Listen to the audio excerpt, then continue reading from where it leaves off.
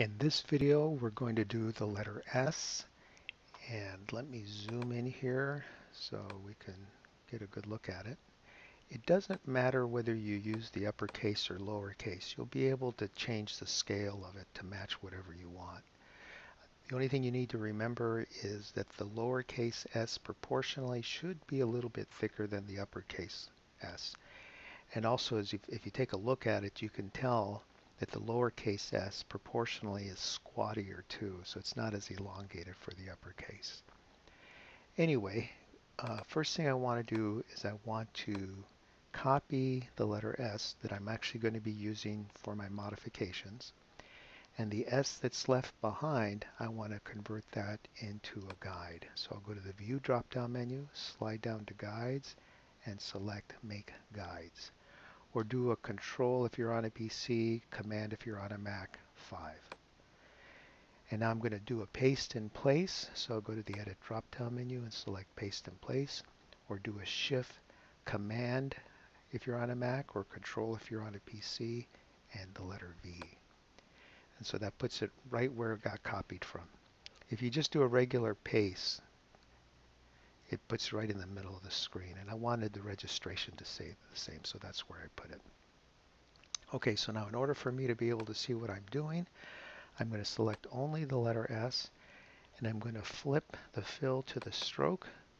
So now the stroke is black. I'll do a command on a Mac, Control if you're on a PC, F10, get up my stroke dialog window here, and I'm going to give it just 1 point just so that I can see it. Okay, so I'm going to grab my direct selection tool, and I'm going to click on nothing, and I'll zoom in even a little bit closer. Fun fact, if you do a Command Y and you use the magnifying glass tool, you can still draw the little rectangle and zoom into what you want to see that way. Okay, so what I want to do is I want to get rid of this stroke over here. And the stroke that I do see there, not just the black stroke, but that blue, that's from the guide. So I'm going to click and drag across that stroke, the top horizontal stroke, and I'm going to delete it. And I'm going to do the same thing to the bottom. So ideally, you would do this with the blend tool, but there's still a couple more steps that we have to do. Otherwise, it ends up looking kind of bad.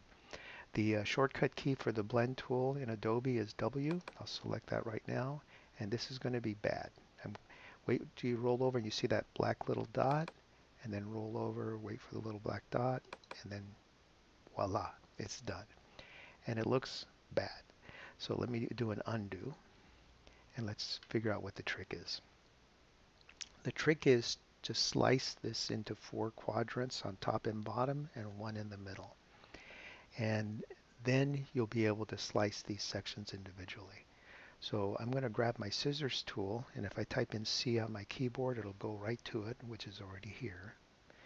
And so I'm going to slice here, do a select all. I'm going to put a slice on that point. I'm selecting right on the points. I want the points to be sliced. And now I'll go 90 degrees counterclockwise. And I'll go to this point over here. I'll do the same thing here on the bottom. 90 degrees there,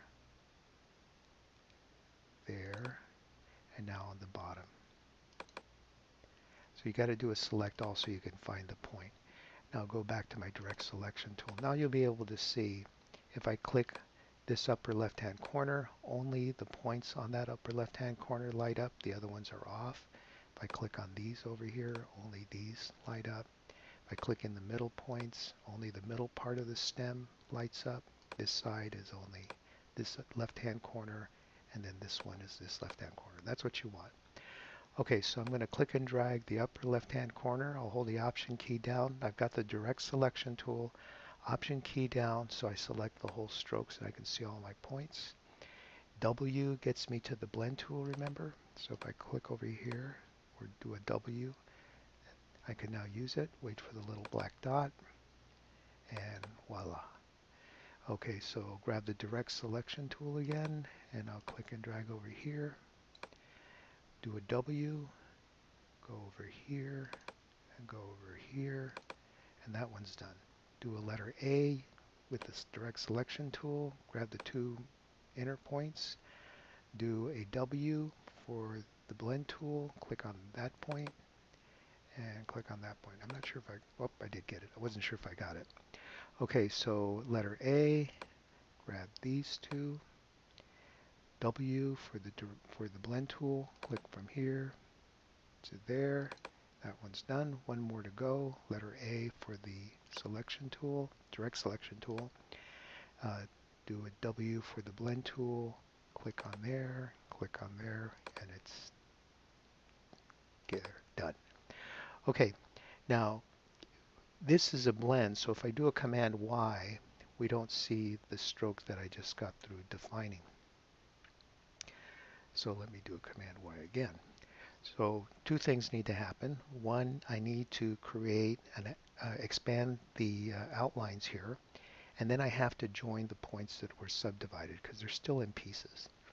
Okay, so we'll go ahead and select the whole thing, and everything is selected in here.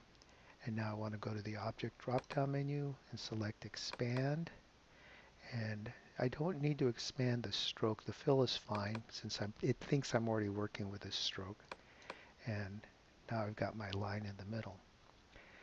I'm going to get rid of the outside edges. And I'm just double clicking in here to get rid of whatever's selected. First delete gets rid of the point, second delete gets rid of the rest. And that takes care of that. Now I need to join it. So select everything, and I can kind of remember where the points are. I have one over here, here. So I'll select those 2 points here with the direct selection tool. And I'm not going to take any chances, although I suspect they're right on top of each other. But if I do a command Option J or Control J, Alt J, I get this dialog window, and I can make sure that the points are right on top of each other. And once they do that, I can do a Command J or Control J on the PC, and that locks those 2 points together. Now to double check, grab your direct selection tool, click on nothing, and then go back to that point and try moving it out of the way. If you only move one point and the whole line goes with it, you know you got it. And so I'll do an undo. And it really does pay to be as accurate as possible. So I'll just work my way down the line. You can see that while this is selected, there's the end of the line, so I'm selecting that. And again, if chances are it's a good fix because I was right on top of the line when I cut it. But remember, this was blending from this line to this line, and they're intersecting together. So I don't want to take any chances. Like I said before, I'm selecting both that point and the one right underneath it. And I'm going to do a Command Option J and do both and hit OK. And then I can call a Command J for join. And it's Control J and Control Alt J on a PC, Option Command J on a Mac. Okay, so same thing over here. Now if I click anywhere along here, you can see the whole path lights up, and right in here is where my connection needs to be made. So again, join them in the same spot, hit OK, Command J, those are done. Here's my last one, Command J, do both, and then call Command J. That way I'm sure that they're all just 1 points. And I don't have to double check them because they're already there, so it's done. Okay, so the letter S is done, and you're going to have to size this proportionally to whatever font you have. And I'll get into more specifics on how to edit the text, but for now I'm going to copy this, and I'm going to go up here to my lowercase letter s, and I'm just going to go ahead and proportionally put it in there. Command V for paste. And now I'm going to scale it. And again, I'm going to have to scale this again with a lot more accuracy. And so I'm just kind of eyeballing it right now. I'm selecting the direct selection tool. And just so I can see this a little bit better, I think I'll change the color temporarily. So we'll make it a hot pink. And I'm just going to kind of eyeball this right now, and I'm looking to put this line right between the middle of them. So I'm just kind of, if it gets close in there, that's fine. And it's actually pretty good where it is. And I'll use my scale tool, and I'm going to change the stroke from down here. I'm holding the shift key down just to keep the constraint down. Actually, I'm not even holding the shift key down, I'm just clicking straight down. And you can see what I'm talking about in this on the letter S. So that's probably I'll stay close to the top. And that's enough for me to work with.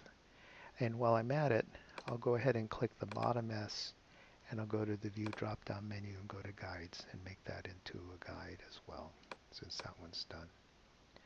So that one's done. I can come back and modify it later.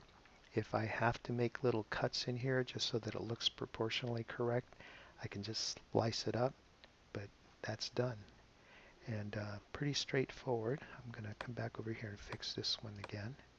So this one in here, I want it to be a little bit taller. So I'll select that and get my scale tool. And from the center, I'm just going to hold the shift key down. And I don't want to distort it evenly. I want to distort it just straight up and down. So that's what you want to do. Now the other thing you can do is, and this is a good way of making some distortions, is you can select what you want to distort and double click on the scale tool and then just do a percentage. And this is going to be a non-uniform percentage, so it's only going to schedule in the vertical, scale in the vertical. So I'm going to leave the horizontal at 100, and I'm going to scale this guy over here in the vertical. It's going to slowly get bigger, so I'm going to make it 101, and I'll hit OK. And so that got a little bit bigger. And now if I do a Command D or Control D if you're on a PC, the Mac remembers the last thing you did, or the computer remembers the last thing you did. And Command D, you just keep on going. And if you overshoot it, then you just do a Command Z or a Control Z to undo where you were. And I can see that it's not lining up where I want it to be, so it looks like I need to scale it from the top. So again, with the scale tool, I'll hold the Option key down, I'll click on that, and then in here is fine. I hit OK, and then I'll just keep on doing a Command D until it gets a little bit past the baseline so I can have a little bit of an overshoot. Although I'm going to have to come back and modify this later. Anyway, then it's just a matter of selecting the stroke that you want on this, and you can pull it back a little bit. You got to be a little careful that you don't go too crazy, because eventually the inner stroke starts to fold back on itself. So there is a limit to what you can do in terms of how big you want it. But in our particular case, I think I only want to modify it fairly small. So, but for now, I'm going to leave it at 1 point. I'll come back and worry about the fine-tuning of the letter when I'm done with the rest of the alphabet. So in the next movie, we're going to do the letter P, R, and B. And it's a lot easier to do all three of those at the same time. And while we're here in the letter R, you can see that the stroke in here kind of folds further below, and this one goes further behind. That causes some unique problems. It takes a little bit more time to sort that out. But this is probably going to be the hardest letter to do. Everything else is just pretty straightforward. It's easy peasy. It's just a matter of getting it done. Okay, so we'll catch up with you in the next movie.